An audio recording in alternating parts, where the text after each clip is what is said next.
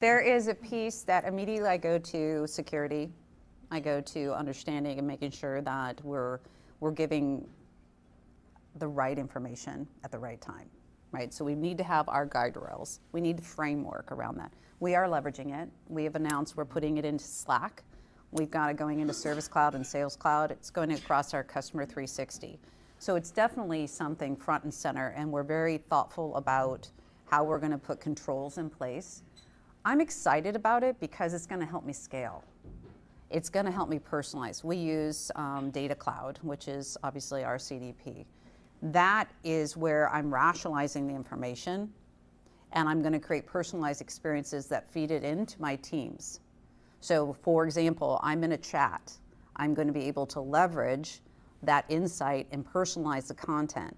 We were kind of debating a little earlier around the concept of, is it become overused, and do people feel like, oh, it's just automated and it's not real?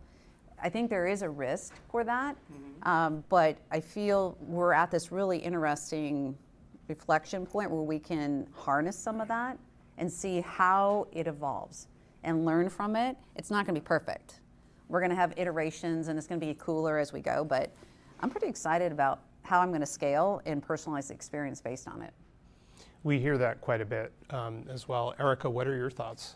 Yeah. You're in the world of data. I am in the world of data, and it stresses me out every day, and I think that's why it keeps me looking like I'm 25. I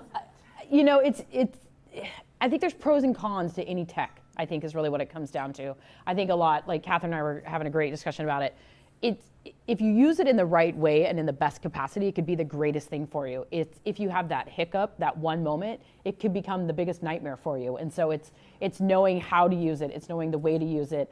I love to, we actually just had this debate about ChatGPT, and we were talking about it's the coolest tech out there. And I was like, yes, I remember when I was reading a Time article that in 2023, there was going to be 5 billion IoT devices. It's 2023 now, and I'm like, dear God, my threat landscape or my tech landscape now is so massive that if I try to pick up every single technology today, I can't give the best customer experience. So I'm in that constant trade-off of, does it make sense for us to adopt it now? Like, it's the cool thing today, but give it 6 months, there's going to be ChatGPT 2.0, and it's going to be this next cool thing, and I'm going to be like, great, and I'm still going to be faced with what's the customer experience. And resiliency is another thing we were talking about around it. It's like, I love it when people say, I've designed for fault-tolerant, resilient systems. And I was like, really? Because we're also having outages as an industry. So we're not really fault-tolerant, resilient.